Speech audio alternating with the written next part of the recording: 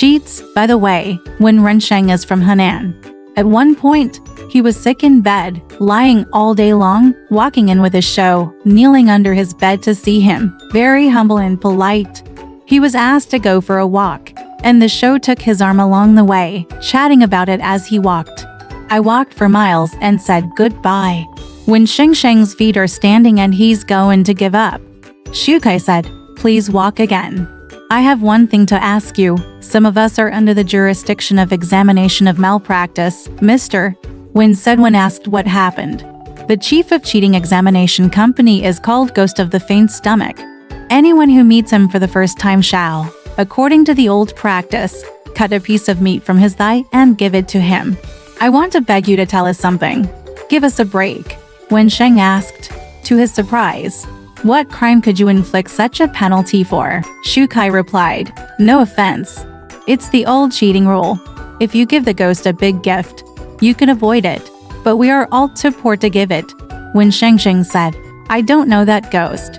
How can I help you? Hidenari said, your predecessor was the great-grandfather of His Majesty, and he should listen to you.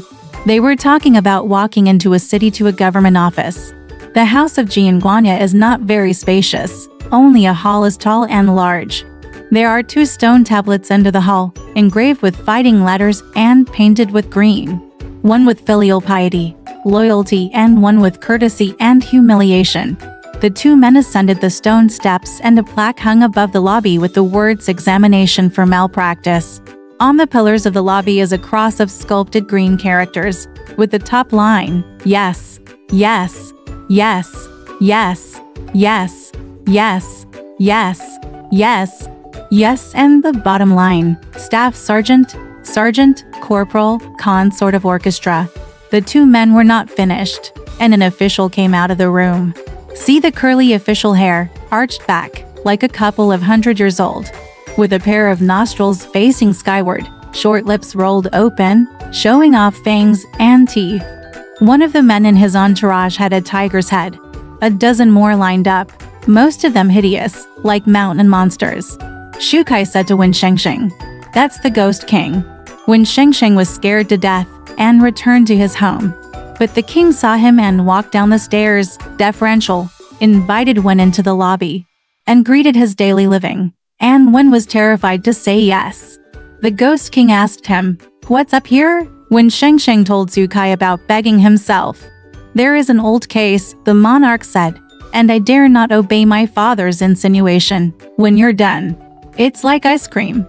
You can't listen to a love word. I can't tell you anything else. I'm just gonna stand up and say goodbye.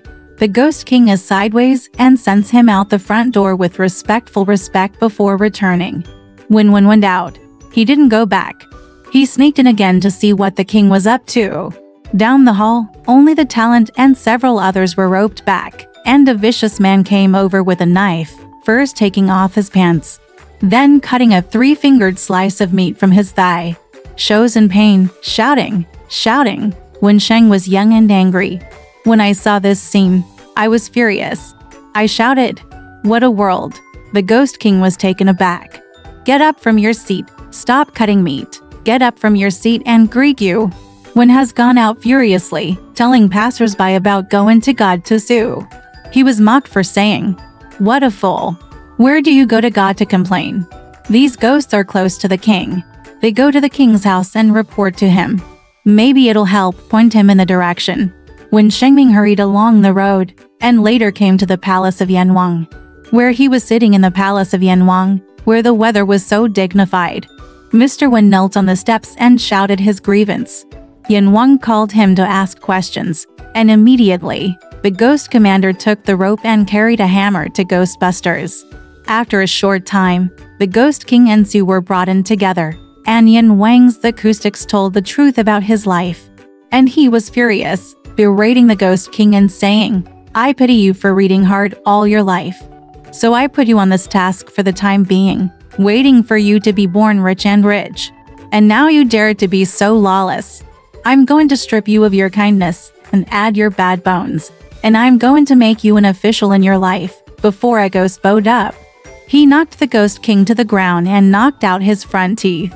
With a knife, Ghost King cuts his fingertips and pulls out a white, shiny, silk-like tendon as he howls in pain. It wasn't until he had drained the muscles on his hands and feet that the ghosts took him away. When Shengming koto to Yin Wang and withdrew from Yin Wang Dian, Zhu followed, thanked Wen, took his arm and walked him across the street. When Sheng saw a family with a red curtain hanging from the door and a daughter behind it, half-face and very gorgeous look. When Sheng asked, "Whose family is this?" Shu Kai replied, "This is a brothel." After he had passed away, Wen Sheng was so hung up on the woman that he insisted on not sending her back. Shu Kai said, "How can I put up with you going home alone when you're here for me?" When Sheng said goodbye, so Zhu had to leave. It took a good look to get away and hurried back into the brothel. The woman immediately came out to greet him, and she looked delighted. Inside, the woman sat Mr. Wen down and said each other's names. The woman gave her name as Liu and her nickname was Qiu Hua. An old woman comes out and prepares them for a meal. After drinking, the two slept and fell in love, and the Mountain League swore a vow of engagement. After dawn, the wife came in and said, "There's no money for firewood and rice, so I'll have to break Frankie a few bucks." Suddenly, I remember being empty in my wallet, without my money, and in a state of shame. I didn't say a word. It took me a long time to say, "I don't have any money.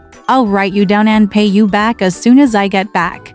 The wife suddenly changed her face and said, "Have you heard of any prostitutes going out to collect debts?" Liu Qihua also frowned, saying nothing.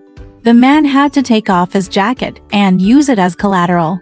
The wife took the clothes and sneered, "This thing isn't enough to pay off the wine." He was so annoyed that he went into the room with the woman. I feel very shame about it. After another time, when Shengli still looked forward to the woman to come out and say goodbye to him, and then reiterated the engagement.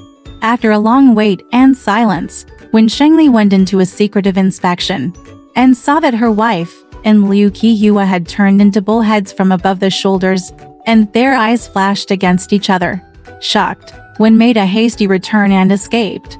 He wants to go home, but there are so many forks that he doesn't know which way to go. Ask people on the street. Don't know his village name. Mr. Wen's 2 days and 2 nights on the streets, poignancy and sadness, coupled with hunger, are a dilemma. Suddenly, the show just passed by and saw Wen Rensheng, and was surprised to say, "How come you're so awkward yet you're not back? I'm sorry if I'm blushing." Shu Kai said, "I see.